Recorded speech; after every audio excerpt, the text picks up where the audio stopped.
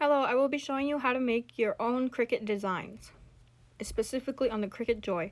For this, you will need the Cricut Design app on a laptop, tablet, or phone, and these apps here. You will also need these websites. I use this one to convert any pictures to a SVG file, which is what allows the Cricut to cut a file or draw it. Or if you don't want to make one, you can use this website to look for free ones, and you can use it for commercial use. If you want to download it, all you have to do is click the button on the right or click the image and it will take you to a download button, which is blue.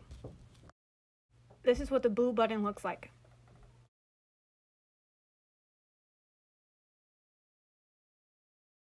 After downloading it, all you have to do is upload it to the Cricut design by clicking the upload button. You will then browse for files and let it upload, and then it will be here with your other images. Then you just have to size it, pick either if you want a cut file or a draw file by clicking a button on the lower left side. To change the file type, you just have to click the edit button and it should come up as a cut file. If not, it will probably be a draw file. All you have to do is switch it and fix the settings. No matter what material you're using, you should always put it on matte because it saves you the material. Now I'm going to show you how to make your own unique design using Procreate and uploading it to your Cricut Joy so you can have your own custom design. You can use this for almost anything and it could be any design. You can make detailed designs, but for this example, I'm just going to make a very simple flower, and I'm just using a random pen that I found in Procreate, and I just made it big so we have the thicker lines. And I'm not really going to use this for anything, but just for the purpose of this video, I'm going to make this design, and it's completely unique. So then you got to save it or upload it as a JPEG file to whatever device you're using and save it. Then from there, you will go to this website. You can use other websites, but I just use this one. Make sure it says JPEG to SVG. It has to be an SVG. Once you do that, you select the file, you put it in there, and you click the convert button, and it should be able to convert for you. If there's issues, then you probably downloaded the file wrong. So just make sure it's JPEG. After you're done doing that, it will convert it for you, then have a download button. After it's done doing that, it will have a little pop-up screen and it's going to say, do you wish to download this, or are you going to download this? Then you just click download again and it's going to show a little circle with the arrow at the top, and you click it just to make sure it did download. So mine did download. Now I'm going to go to the Cricut design and I'm going to select the file and upload it to the Cricut design software or app, depending on where you are. It's going to ask you to name that file, and you can just name it whatever. It doesn't really matter. And it's going to be uploaded to your images or your gallery within the Cricut design app.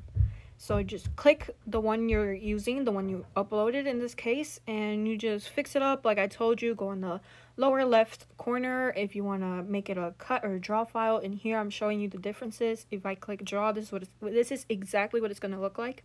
And then I'm just going to go back to the cut file because I'm going to show you guys something that you can do with your scraps. So once we're done with the cut, I'm editing the cut file. I'm turning it a different color just so I can see on the edit screen. Now we're going to click make it, and we are going to put on matte. Putting it on matte again saves you your material. It saves you more money. And I'll show you guys how. And this was too small and I had to go back and edit it, and that's very simple. All you have to do is pinch and resize.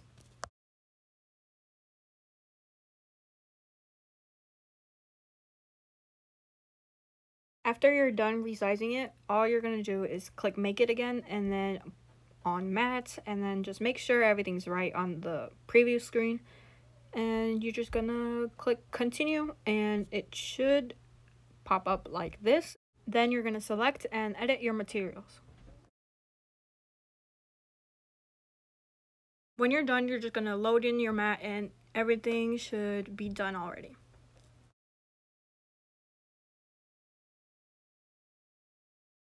Now I'm just loading in my matte, and that's it with the computer stuff. Now we're just going to let the Cricut Joy do its stuff. Remember when I said putting everything on the mat would save you money and material?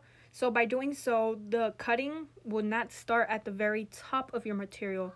Now, because it's on the mat, it's going to start where you put the material. So instead of putting the material without a mat, it would leave like a 1-inch gap, and then you would have no way to use up that 1 inch because it needs more than 1 inch for this project or these series of projects. So here is the flower already cut. You can kind of see where it cut.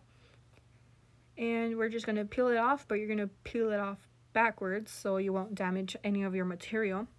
Now we're going to put that aside, and because I am not going to be using any tools, I will be picking this off like a regular sticker with my fingers, which is not ideal, but not everybody has these materials for the Cricut Joy.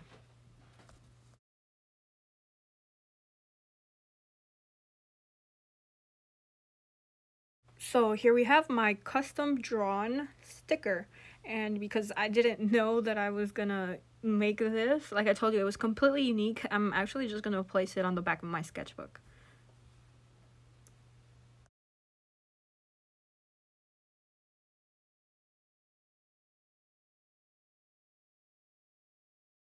And there you have it, a custom and unique sticker that you can make by yourself using Procreate and the website that I told you about that converts the JPEG file to a SVG file, which is what you need to cut stickers on the Cricut Joy. And here's another example. And for the scraps, I'm going to show you guys what you guys can make on the next video, but essentially you would just cut it and use it as a stencil to put paint on your t-shirts and make them custom.